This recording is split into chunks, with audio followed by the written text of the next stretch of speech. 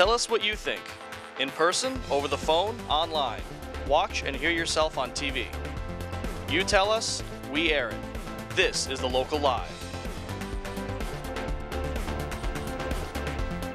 Good evening and welcome to another episode of The Local Live. As always, I'm Anthony Carlo. And I'm Kat Galliano. We're bringing you the only news show that covers Mamaroneck, Larchmont, and the Rhinebeck communities. Let's take a look at the news we have tonight. In our roundtable discussion later, we're talking with Mamaroneck School Board Superintendent Dr. Robert Shops about the school budget. What's the new parking resolution on Mamaroneck Avenue? Stay tuned. The Rhinebeck boys lacrosse team made our LMC Varsity Sports Play of the Week. What's a kitchen boutique? Estelle Gourmet Cafe is in the spotlight. And finally, meet our pet of the week.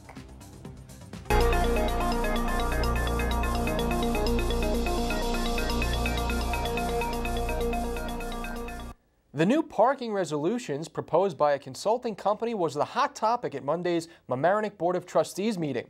Here's Sabila Chipaziwa with what happened.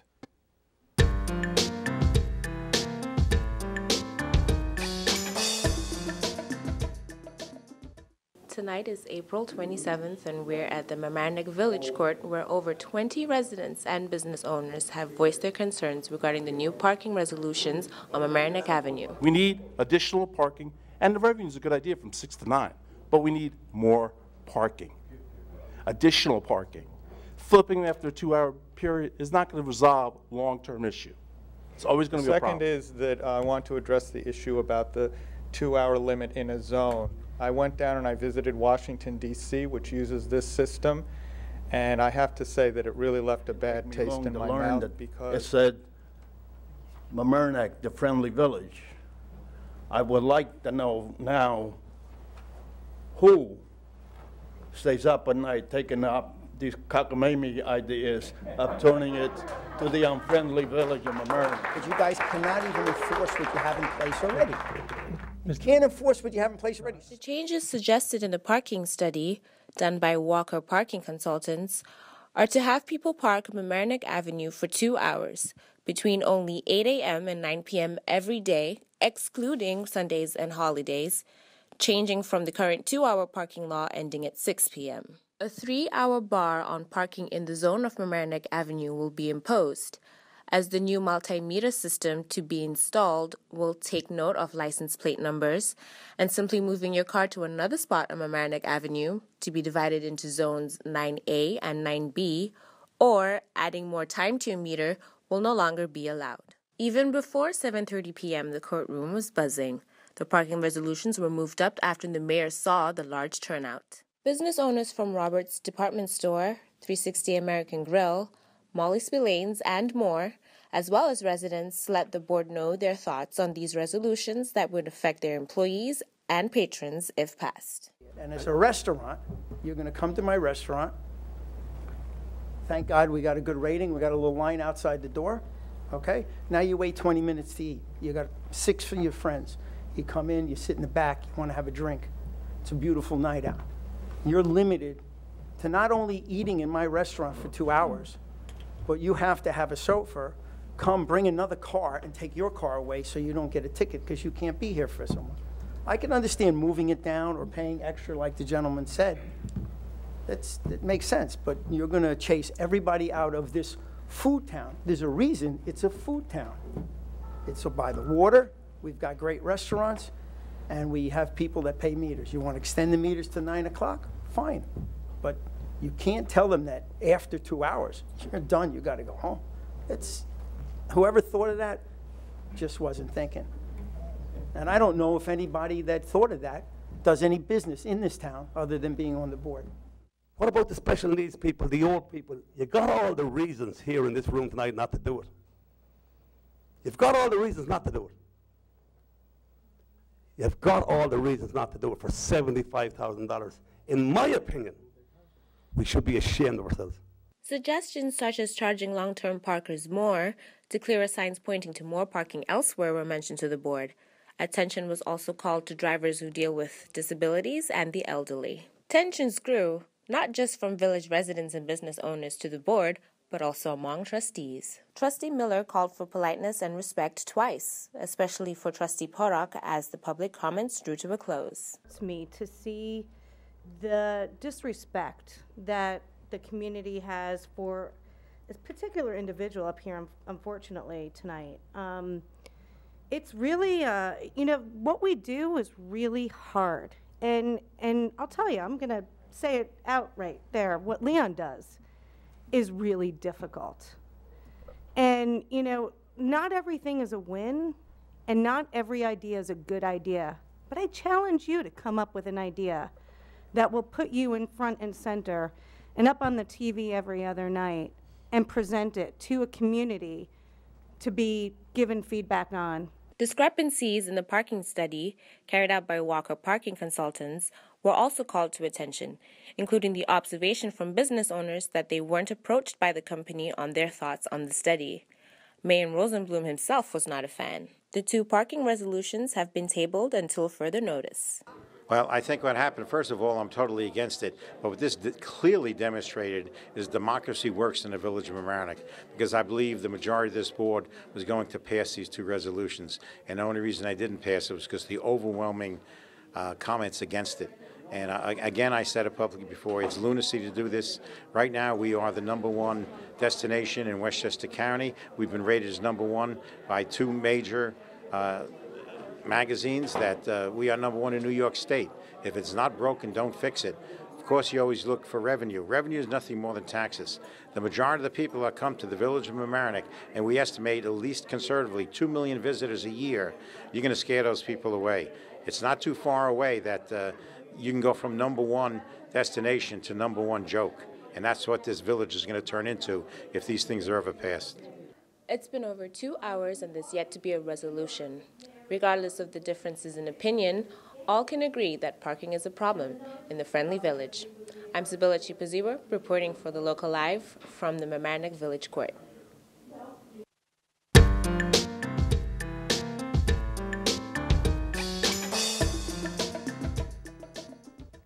We are going to be following this story and update you as soon as we have more information. At the same municipal meeting, the budget for the Village of Mamaroneck was passed unanimously. If you would like to watch the full meeting, remember that you can always log on to www.lmctv.org. Now it's time for In the Media. Let's take a look at what's trending in our online newspapers.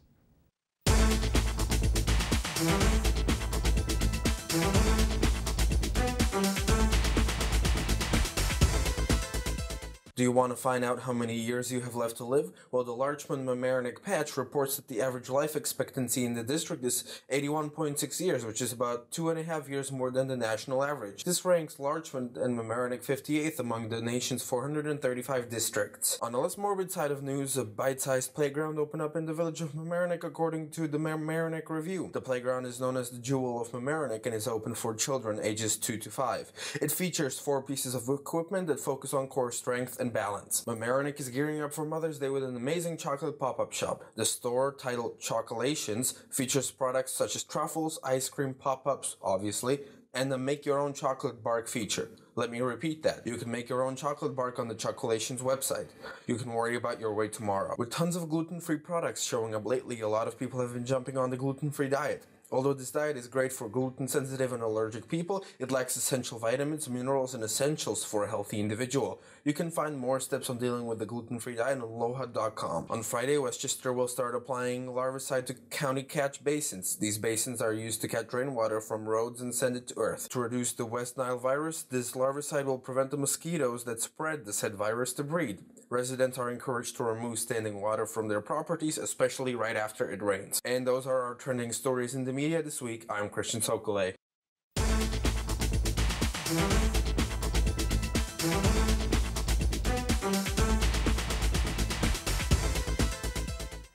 And we'll be back in just a moment with Superintendent Shaps in our roundtable discussion of the Mamaroneck school budget.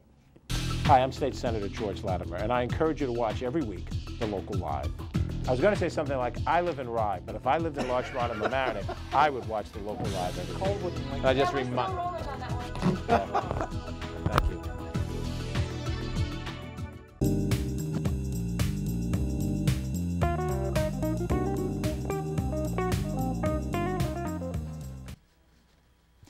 Hello, I'm Michael Witch, and I'm here to remind you that on May 19th, you are going to have the privilege of voting for your school district budget and voting for members of the Board of Education at the same time.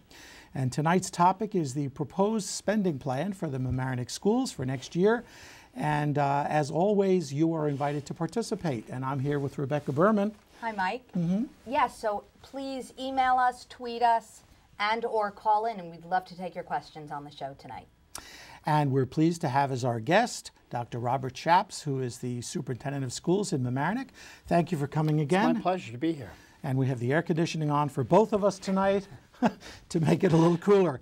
I'm going to use a document that you already have on your district website, which is called A Budget at a Glance, as sort of a template for questions tonight. And hopefully you'll be able to give us an illustration or two of some of the things. But I'd like to start at the very bottom of that document, the numbers, the big numbers, like the total amount of money that's going to be spent is? It's $133,898,902, I believe. You've got that memorized. Yes. Well, yes. And the budget-to-budget increase over last year? I think it's 1.54%. I think you're right. About $2 million. And the tax levy increase is a proposed 1.52? Yes, 1.7 million above our current tax levy. Okay. Now the legal limit is noted here as 1.89. That's the tax cap? Right. So we're really operating in year 4 with the tax cap law, which essentially through a formula, each school system is allowed to grow by a certain result and not exceed that unless they go for a supermajority. This is our third annual budget that actually is significantly lower than the allowable cap limit. So in this particular budget, we're actually lower by $462,000. And in our first 2 years, we were lower than 1.5 million to the allowable limit, and the following year, 1 million. So we've tried to understand the impact, certainly the fiscal impact on our taxpayers, and tried to match what we need in terms of the support, what I would say is the continuous growth of our school system, but honor the commitment of our taxpayers. So, and this also allows the tax rebate program to be in effect for our taxpayers? So last year was the first year of Governor Cuomo's statewide tax rebate, and we were very happy that our budget qualified for the rebate. And I believe last Friday, the numbers came out that 3,500 Mamaroneck residents received a tax rebate. And so this year in year 2, the rebate or eligibility is really based on shared services or long-term savings. And we believe this budget qualifies for year 2 of the tax rebate. Well, that's certainly good news. However, the tax is going up. The school tax would go up under this proposed budget. I believe it is 1.74? Right. It's equivalent to 24 cents per thousand. And it goes from to $14 per thousand. I think for the average home assessed in our community, at 1.1 million, that would be roughly a $263 increase. Okay. Yeah. So we're going to talk hopefully about some of the items that that qualify for that. And before we get into the discussion, I should remind the viewers, if they don't know already, I'm a retired Mamaroneck school teacher. So full disclosure there, folks. But I'm not in the district. I live in the Rhine-Neck district. You know, it was interesting. I wanted to mention, you started out with the numbers. And what's interesting to me is that throughout our budget development process and our presentation to the communities, our emphasis is that the budget's really a collection of numbers, but it really articulates what we value and what we want to accomplish for our school system. So I think it's important to look at it that way, because it should represent what we hope for all of our students. I'm glad you brought that up, but I think in the media they always go to the numbers first for a reason. I guess maybe it's easier to understand, or that's what they think that the readers want to hear is the numbers. But you're right. In fact, on the top of the document that I referred to earlier, it says engage, empower, inspire, setting the bar high for every student in the district. So that is the theme. That is the theme. I think we're certainly happy within this budget to invest in the future and certainly deal with the present. There are a number of initiatives that we have prioritized, but to kind of get to the tagline, the idea of to inspire, to empower, to engage. We know when students are engaged in both academic activities and certainly extracurricular, they meet with great success. And so we're trying to certainly focus on the social emotional well-being of our students, our academic well-being, and certainly the fiscal well-being of our community around sustainability. Yeah, well, that's a difficult balancing act, is it not?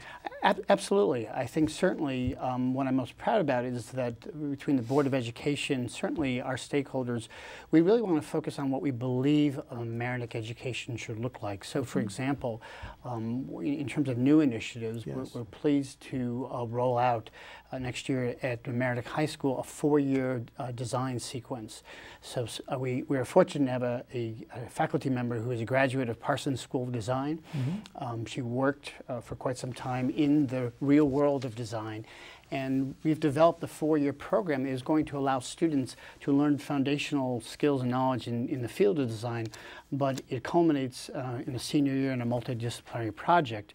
So this is associated with different departments, not just an art department, it's really, it takes into consideration of all the elements of design, so marketing, so I would say art, certainly of communications. We're looking to partner with an organization that focuses on design to solve problems. So there's a social conscience or element to that that really makes it exciting. So how do our students think about design to solve a problem, to support or advance the needs of society? So it's exciting. You've got another highlight, which is that composter at Hommick?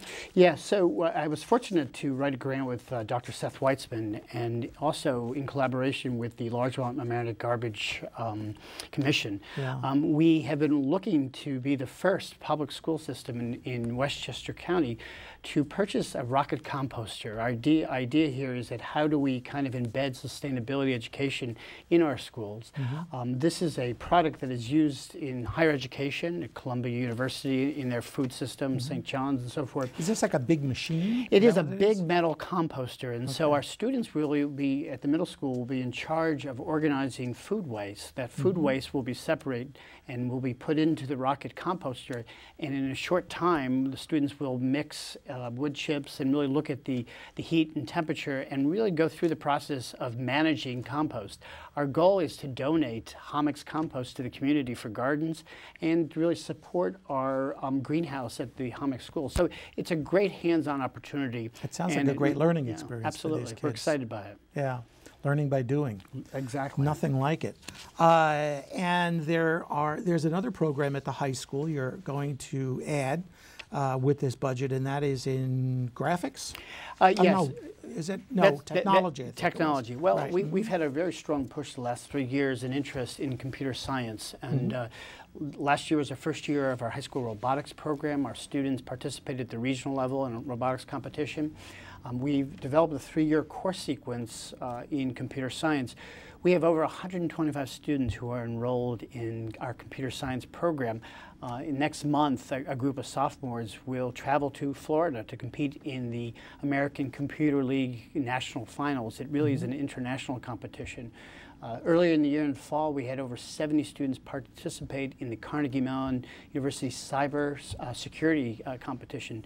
So it extends this idea of learning about coding, but really to kind of test that knowledge in what I would say authentic learning experiences. So we're looking to expand it. We are one of the first schools to focus on physical computing using Raspberry Pi microprocessors, really giving students the connection between how you think about coding and computer science and what the actual products look like. 2 weeks ago, the board accepted a donation for a high-end fridge, a chill fridge that is really a smart refrigerator. It really comes with a number of USB ports, and allows students to write code and really, in some ways, operate a refrigerator to do a lot of things, change in temperature. Really, it will really contribute to a lot of experiences, whether it's our research program or computer science program. So the overarching theme really is, how do we encourage authentic learning? How do we allow students to gain the skills and knowledge for the future? And that is technology in many ways. It's STEAM and STEM, and we're excited by it. Well, STEM we know is science, engineering, technology. Science, technology, engineering, math. Okay. And STEAM adds the art component into it. And I think we are certainly fortunate to have a great relationship with our STEM Alliance in our community. In 2 weeks we'll have our second annual STEM-tastic Day. At the elementary and middle schools, our students are doing a number of activities that are, really talk to this idea of tinkering, developing, maker, we would say, opportunity to really learn about hands-on activities. And our goal is to expand it through this budget. The timing is great because New York State is about to adopt the next generation science standards. So in this budget, we really have added a number of resources for our students, but also to have a vision for K-12 science education in the years ahead through professional development. We're working with Dr. Helen Pashley, who is a zoologist, and really focusing on restructuring our K-12 science education. You haven't left sports out of the budget either. You've managed to, in this budget, you've managed to restore some athletic teams that were cut earlier? There are really two important areas, I think, of engagement that is part of this budget. First, in 2010, the Board of Education eliminated 7 teams, and for the last really 5 years, our community has really rallied to raise funds to reinstate the teams through donations. We felt, given the strong interests of our students, it was time to think about adding back. So we are adding 4 teams back into our athletic program and adding the 5th team, that is with the popularity as boys lacrosse, a second modified boys lacrosse team. At the same time, our K-12 music program of band, orchestra, and chorus has been growing incredibly in terms of interest. And so through this budget, we're actually increasing our staffing at the elementary level for band and orchestra to really accommodate the growing number of students who are playing instruments and are singing. We want to ensure to maintain the quality of our program, so the staffing is an important piece to that. I'm sorry to make you jump around from one topic to another, but the literacy ambassador. Yes. I think I read about that in the Mamaroneck Review. Can you explain what that is? Certainly. I think there's 2 pieces to it. For the last several years, we're really focusing on how reading really is central to academic success, that is across disciplines. In our elementary schools, we have, as we say, 2,600 readers, and our job is really promote the love of reading, but it's this idea that the research really points to high volume of high success reading. So the more we can put books in the hands of our students and really ensure they go up the ladder of text complexity, we know that will focus on critical thinking skills, comprehension. And so the literacy ambassador position is really designed to focus on to ensure consistency of our classroom libraries. We don't use a basal reader or reading program, so it's our rich libraries that really allow us teachers to put books in the hands of each student and really choice of books. So the first aspect of this new position is to really ensure that across our 4 schools, our classroom libraries are up to date. So it's really a curator's role. The second is to support teacher and librarians in this idea of book matching. So if you like chapter books, it's how do we find and ensure that as a student you have those just right books. And so it's really working across the district. And finally, we really believe the formula for success in reading is tied to the school-home partnership. And so working with community, working with parents to really ensure that reading is happening all the time is critically important. So we feel it's part of the theme of investing in the future as well. So it's a good initiative. At the same time that you're adding staff positions, the Board of Ed also is proposing cuts. I think it's 2.5 positions, and they're. I think the reductions. In special education. Sure, the reductions are really, as you mentioned, are aligned to changes in certain student populations, so the needs of students, and also efficiencies around clerical staff. So, we're pleased that we're adding this and certainly investing in significant staffing increases. At the same time, year to year, when we see opportunities for reductions, we do identify reductions in staff and make those recommendations to the Board of Education. Is the board mindful of the, down the road, staff needs support, health insurance, pensions, and all that stuff? Is that built into, or is that planned ahead of time for Absolutely. the following years? I think we have certainly spent a lot of time in the fall through our Finance Committee identifying our fiscal priorities that really support the sustainability of the district over time. So when we budget, it's not just for one budget year. It's really thinking broadly over the next several years, to your point. There are several things to talk about with specific to that question about staffing and the impact over time. The first thing is that since 2010, our enrollment has increased by 5%. And so for the last several years under the tax cap, we really haven't been able to invest in staffing. And at this point, because of our elementary class size guidelines, because of our increased enrollment at the middle school, we're well over 1,200 students now. We find it necessary to keep class sizes down and invest in staff. For some people who just don't understand the whole idea of maintaining class sizes, as a former classroom teacher, it's important that numbers not be overwhelming. I mean, because education is different these days. It's not a lecture to a group of 30 kids. Absolutely. I think, number one, we believe that quality teaching is the most important aspect of that experience. And so finding the highest quality teacher and supporting teachers in the growth of their work is critically important. That being said, the board has adopted class size guidelines. We know that in terms of learning, that the more a teacher can give full attention to fewer students, certainly we optimize and create those conditions. In terms of the next several years, we do anticipate to see a number of retirements. And so as we add staff and our staff changes, our overall budget for staffing will balance out. Also, this is the first year that we've seen significant savings in the reduction of pension contributions. So from that aspect, we're able to really invest in new staff based on some savings in two major areas. One is lower contribution rates for pension, which is the first year, and we anticipate that will continue over the next several years. The second is that we switched to a self-pay health insurance for all of our employees and retirees. And through that process, for the last 2 years, we've been able to save over $2 million to the taxpayers. So again, when you combine both the pension contribution reductions and then the savings from health, it really allows us to grow our budget, but manage to take advantage of savings. The committee that guides the Board of Education, is that a fair term, guide?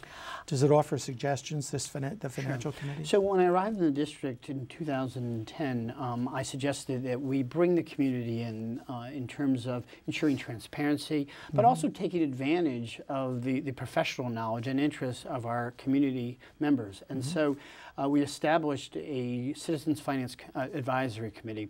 And what's interesting, in the first couple of years, we really charged them to focus on specific projects like analyzing our tax certiorari reserve, or looking at the ratio of reserves and so forth and so on, but also to this idea of advice and consent. They really were a part of the budget development process and allowed them to fully understand our long-term plan. So that's been in place for certainly the last 5 years, and we've really appreciated their point of view. And it's more to advise and provide a sounding board based on their level of interest and expertise. So when the board reduced its reserves for certiorari's and things like that, that is a result of the advice? Sure, that would be an example. So 3 years ago, we asked them to look at, try and give us some formula that would, or at least in some ways, give some rationale and a basis for setting aside reserves for in anticipation of tax certiorari settlements. And so that work has led to certainly our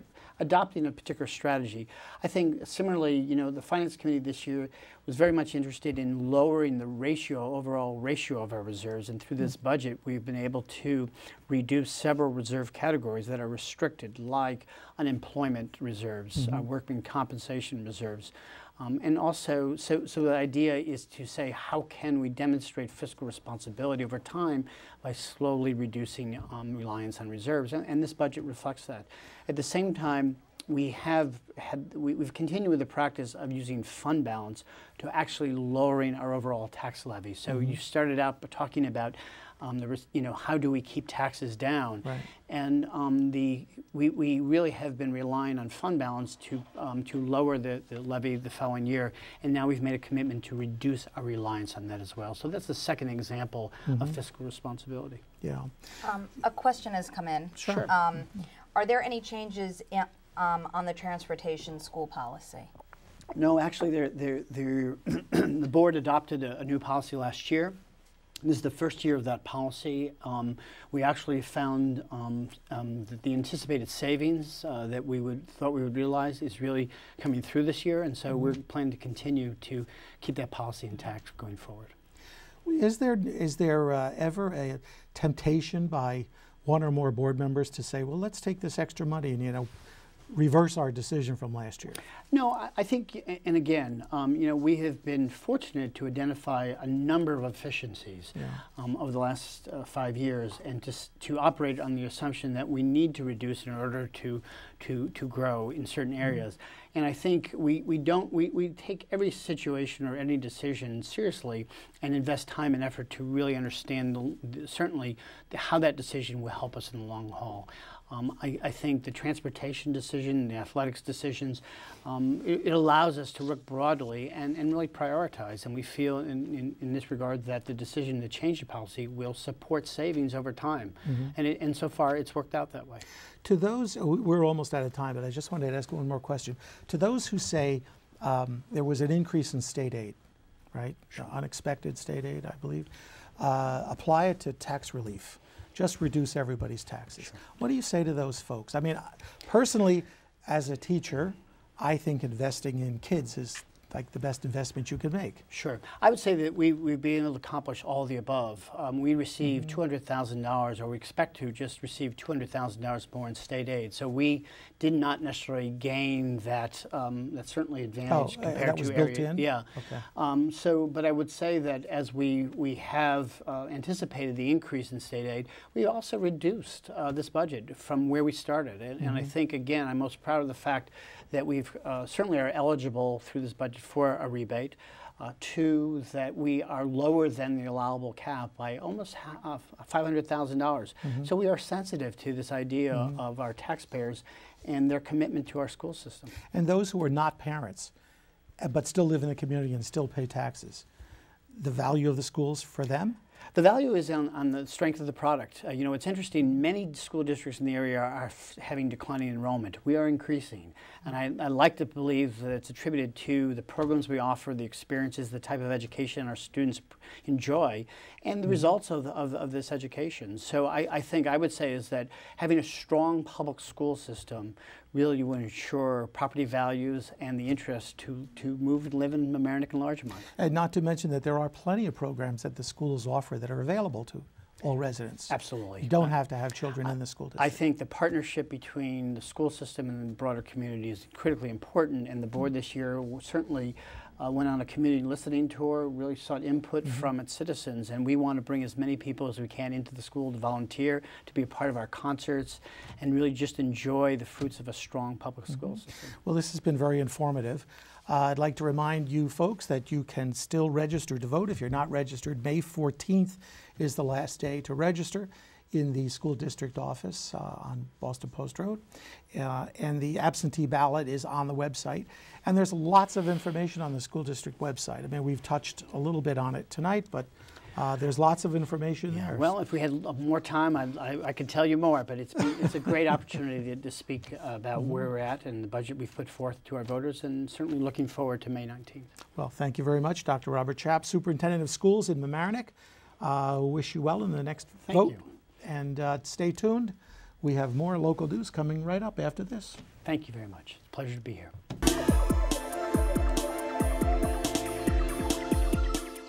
Hey guys, you're watching the Local Live. Stay tuned. Woo. Yeah.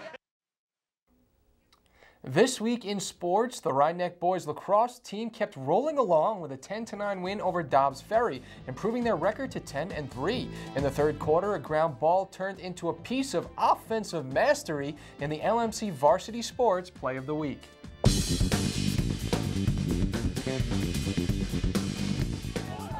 And still loose as Broom fights for it, and he's got it.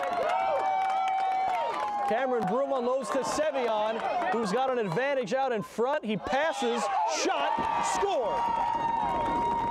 Tremendously executed.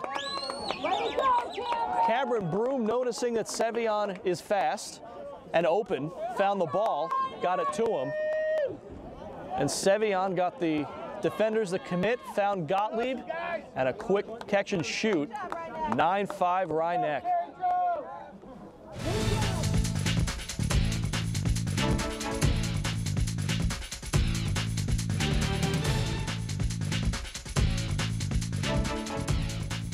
It amazes me how these kids play so many different sports. I mean, Sevion and Gottlieb, I remember calling their football games. Now it's lacrosse. It's unbelievable, the athleticism. And I'm biased. I'm a Rye-Neck Panther, so I'm an alum.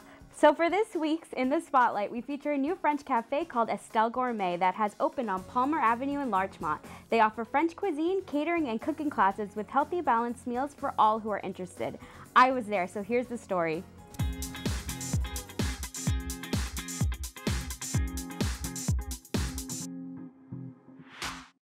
We're here in the village of Larchmont at Estelle Gourmet, which specializes in French cuisine, catering, and also offers classes. We're going to meet with Estelle herself, who's going to give us an inside look at one of her lessons. Owner and chef Estelle Lebrecht hails from Paris, France, where she has had a passion for cooking since she was a young girl. After being a private chef for over 2 years, she is now taking on Larchmont with her own storefront. You can enjoy some pastry, soups, and crepes, or else sign up for a private cooking class where she will show you how to make some traditional French dishes. We popped into today's private lesson where Estelle was busy cooking up a storm with the ladies.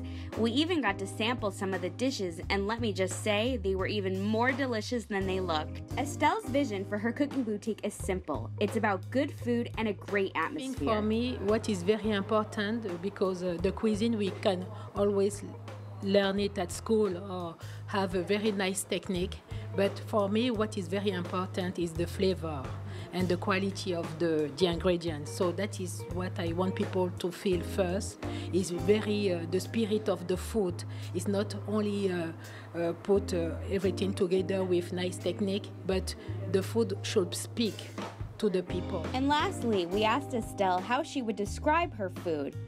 Well, let's just say she couldn't just pick one. One word will be passion and flavor and love. It's not one word, but 3 words. It's okay. That's how good it is, ladies and gentlemen. There's 3 words. Yeah, because we are generous. That is why. So passion, flavor, and love. If you're in the mood for great food and friendly hospitality, check out Estelle Gourmet. This is Kat Galliano for The Local Live.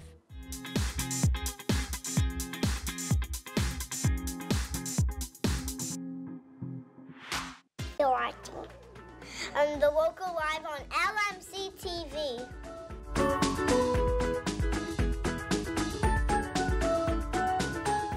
Our pet of the week is Abby. If you would like to meet and adopt her, contact the New Rochelle Humane Society at www.newrochellehumanesociety.org. As always, for more information on the stories you just saw, visit our website, lmctv.org, and any concerns, questions, or comments, make sure to email us at thelocallive@lmctv.org. I'm Anthony Carlo. And I'm Kat Galliano. We'll see you next week on another episode of The Local Live. Take care. Tell us what you think. In person, over the phone, online. Watch and hear yourself on TV. You tell us, we air it. This is The Local Live.